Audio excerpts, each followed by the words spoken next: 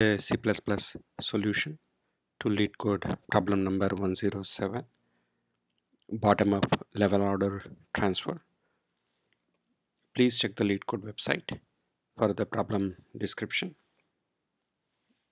This is the function which accomplishes that requirement. If the root pointer is null, there is nothing to traverse. That's if the root is the input parameter to this function. Then you have the output vector to store the node traversal in the right order, and then you need the queue in order to make sure you do the lower order traversal.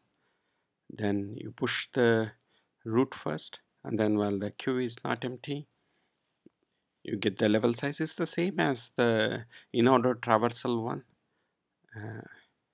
So you get the node from the front, you pop, and then you push back, and then you do the left, and then you do the right.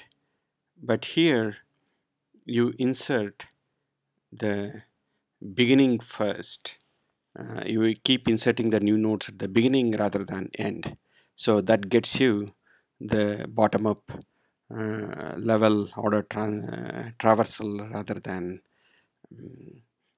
just regular level order traversal. That's it.